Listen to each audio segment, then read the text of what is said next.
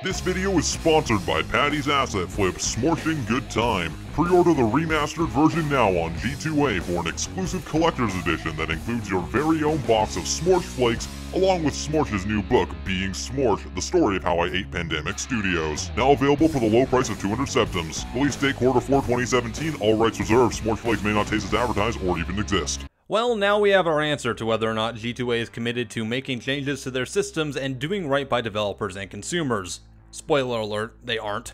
Bulletstorm Full Clip Edition is released today, and Gearbox has now officially pulled out of their exclusive deal with G2A to provide a collector's edition of the game through their website. This came after an ultimatum released by Gearbox and Total Biscuit yesterday, saying that G2A needed to state formally their intent to adhere to requests that they make major changes to their website and services within set time periods, before the release of Bulletstorm Full Clip Edition.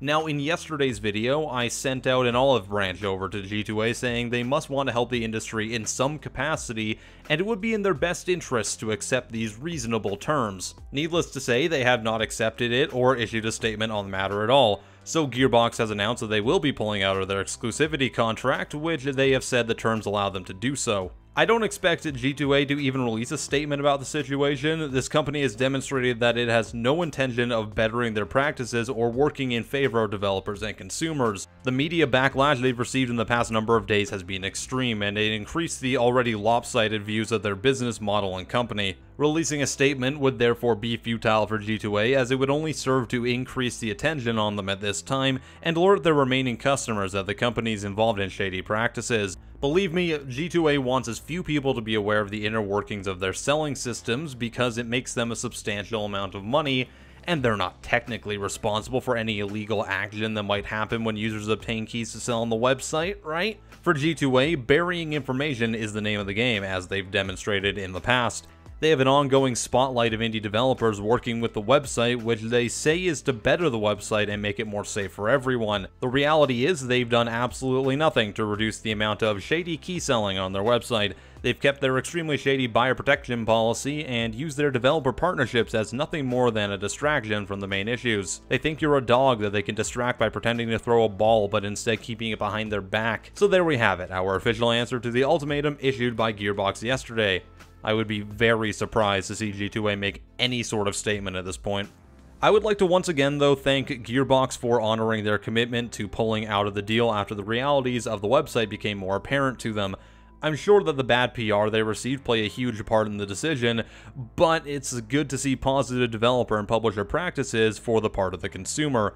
Thanks should also go out to Total Biscuit, who handled this entire situation like a professional and worked to protect consumers. Regardless of your personal feelings about the individual, this is a benefit to you directly and something to support. A precedent has been set in the video game industry. For the first time in a long while, a major publisher and developer has stuck it against negative consumer practices. What's more is they actively did so in a short amount of time while working with consumers to do so. This is what the video game industry should do more often. Publishers and consumers can get along, especially when presented with a common enemy. My only regret is that G2A squandered the opportunity to put their money where their mouth is. Key selling is not inherently a bad thing. As long as keys are proven and verified to be bought through legal means, then everyone involved wins. The problem with websites like G2A is that it's extremely easy to sell keys bought through illegal means, which hurts the developer and the consumer alike. There was a prime time here to begin to clear the name of gray market key resellers, but that has unfortunately fallen prey to a corporation that would rather plug their ears to reality while they can still make money. Nonetheless, though, this is a win for consumers and developers. I'm looking forward to see what we can do off the back of this. What do you think about this entire situation and how it played out? Let me know your thoughts in the comments. If you enjoyed this video, hit that subscribe button, because I'm a really cool guy, and pre-order them damn SMORSHFLAKES. I am PattyJack, and I'll see you next time. Have a wonderful day.